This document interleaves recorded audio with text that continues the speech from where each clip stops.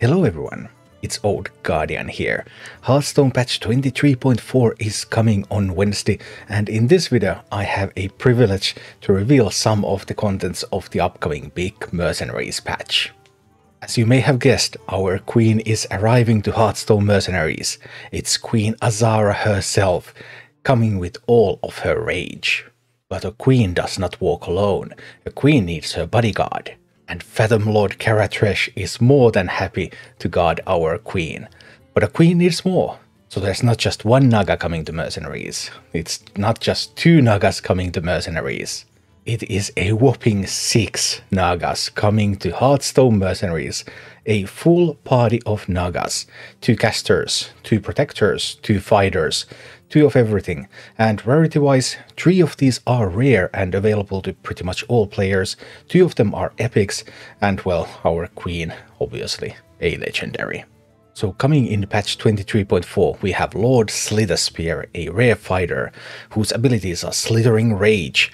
Attack an enemy, summon a 10-18 Hungry Naga with Divine Shield and Rush. So a little bit reminiscent of the way Nefarian attacks, but this time the Hungry Naga has Rush, so it doesn't necessarily attack the same target, it can also go to another target, which can often be a benefit over what Nefarian is able to do. And second ability, you lift bro, gain +5 attack. If you control another Naga, gain +5 more attack and then attack an enemy. And finally, enough of this trash. Speed 4, cooldown 2.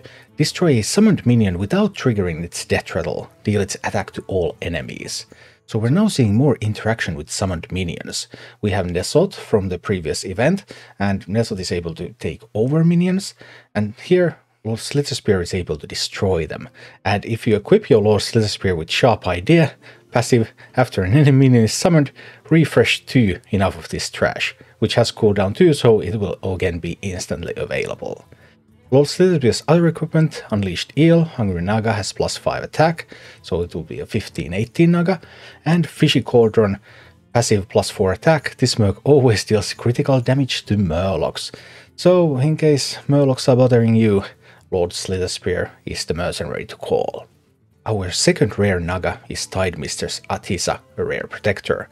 With abilities Wave Crush, a frost ability, deal 14 damage to an enemy. If they have already acted, give them +5 nature weakness. Many Nagas have abilities that are more powerful if your opponents are fast. So Nagas just like to take it slow. Tidemistress Atisa also has Riptide, a nature ability, deal 10 damage to an enemy. After an enemy attacks this turn, repeat this damage. And Captive Tides, another nature ability, deal 20 damage to all enemies, increased by 7 for each other Naga you control. And because Nagas can also summon more Nagas, you can have a lot of Nagas and a lot of damage from Captive Tides. Cooldown 3, by the way. Now that we have had the refresh rework, where refresh can be controlled better than before, so it doesn't always completely refresh abilities, we're also seeing Blizzard start to experiment a little bit more with longer cooldowns. And Tidemistress Atisa's equipment, Warlord Paryesh, Battlecry, summon a 12-24 Naga with Taunt, Clutching Hatred, Riptide deals 5 more damage, and Harpsichord, passive, whenever this mech takes damage, refresh 1 on Captive Tides. So you're potentially able to refresh that Captive Tides real quickly and just keep blasting with huge AoE. And our third rare Naga is also a protector, Phantom Lord Karatresh. With abilities of Tidal Strike, attack an enemy and summon a 8-16 Naga, a Phantom God. With Frost combo, summon another Naga. Frost combo, and Atisa had a Frost ability, so you can actually put these 3 rare Nagas into a single comp. And that will be a comp that will summon a lot of Nagas, and those will be attacking all over the place, and then Atisa will be dealing lots of AoE damage, because there are so many Nagas on the board. Phantom Lord Karatresh's second ability is Cataclysmic Bolt, deal 20 damage to the lowest health enemy. And finally, Blessing of the Tides, gain +5 attack for each friendly Naga, and if you have a ton of Nagas, you can see where this is going. If this Merc has less than 40 health, gain +10 attack instead.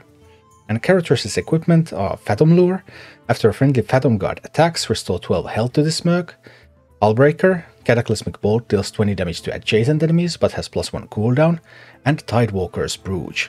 Blessing of the Tides affects all your Naga and summoned minions but has +2 cooldown. So as you can see, Blizzard is now moving to use that design space opened up by longer cooldowns, shorter refreshes, and Nagas make use of that one, make use of tokens, make use of speed, especially going slow. As for our epic Nagas, we have Lady Vashi, an epic fighter. Abilities: Electrify, a nature ability, deal 22 nature damage to an enemy. Damage is reduced by the current speed of direction, so the faster the enemy, the more damage they take. And Maiden's Poison, another nature ability, deal 5 damage to an enemy, bleed 10. And Reflex Shot, a Fell ability, deal 12 damage to all enemies. If they have already acted, deal critical damage. So Nagas have nature abilities, they have Fell abilities, they have Frost abilities, lots of different spell schools in play. And Lady Vashi's equipment, Icy Grasp. Your Naga take 4 less damage until they act each turn, so slower Nagas, less damage. And Witch's Mantle, passive, enemies affected by bleed receive 5 less healing, so it's more difficult to remove that bleed. And Fell Cauldron, Reflex Shot also gains +4 Fell damage. The second epic Naga is Jarjira, the Sea Witch. And ability Witch's Curse, Shadow ability, okay, Shadow to all spell schools are here, deal 12 damage. If it already acted, its attack is permanently halved, round up. Okay, so fast mercenaries that are attacking, not going to attack that much, you know.